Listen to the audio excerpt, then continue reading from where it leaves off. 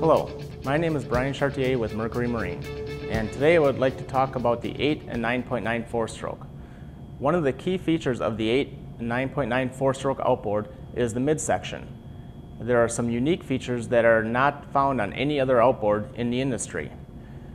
One of the features that I'd like to talk about is the auto ratcheting midsection. And by auto ratcheting, I mean that it's automatic. It requires simple one-handed operation and is effortless. To operate the auto ratcheting midsection, simply shift the engine to forward gear, push down on the tiller handle to position the outboard to the desired position. When you're done and you want to return all the way down to the lowest position, simply tilt the outboard all the way up and it will automatically return to the lowest position. A second feature that I would like to talk about of the 8 and 9.9 four-stroke outboard is the memory trim position, located right here.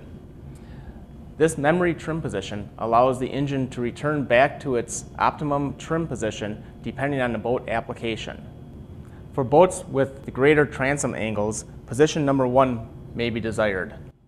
When you tilt the engine all the way up and then all the way back down again, the engine will always return to that number 1 position. In some applications, for best performance, you may want to use position number 2 or position number 3. When the engine is tilted all the way up and then back down, the engine will only return back to the number 2 or number 3 position. And finally, a third feature I'd like to point out on the 8 and 9.9 four-stroke midsection is the tilt lock feature, located right here. The tilt lock feature allows the outboard to be held in the full up position so it does not unexpectedly move out of position.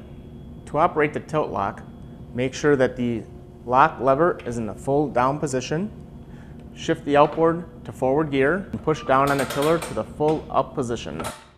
Then slide the lock lever up and your outboard is now secure. To release the lock, simply slide the lever down, pull up slightly on the outboard, and gently lower it down.